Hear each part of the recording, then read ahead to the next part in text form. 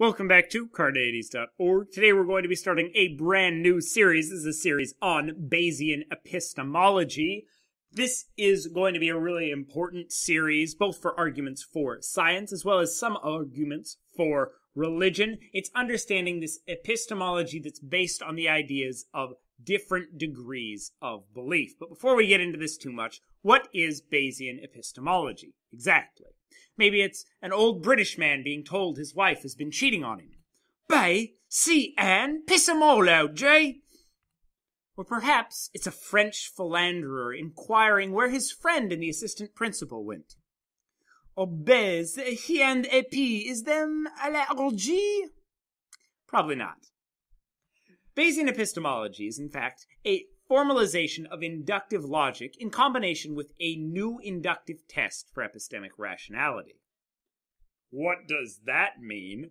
Basically, it's epistemology, the study of knowledge, and logic surrounding beliefs that one has a degree of certainty in.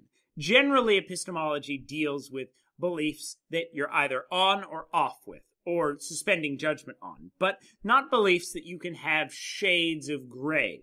Bayesian epistemology is going to talk about how you can have degrees of belief and how we can do logic and do epistemology with that idea. To understand Bayesian epistemology, we're going to start off with some new laws of logic. These are going to be delving into the laws of probability. Then we're going to do a video on Bayes' theorem. This is a theorem by the Reverend Thomas Bayes. And we're going to talk about the Monty Hall fallacy, an important fallacy both for science and for religious arguments. Then we're going to talk about inductive rationality, how you can be rational and deductively rational while using inductive arguments with the Dutch book arguments.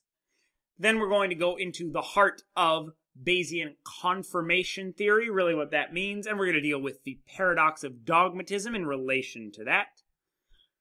Then we're going to take a look at some different kinds of Bayesianism. We're going to look at the difference between subjective and objective Bayesianism, what those terms mean. Finally, we're going to look at some objections that myself and others have posed for Bayesian epistemology. If you want to get ahead of us on this series, you should really check out the SEP articles on Bayes' theorem and Bayesian epistemology. That's where I'm going to be drawing a lot of the information for this series. Check them out. Watch this video and more here at Carneades.org, and stay skeptical, everybody.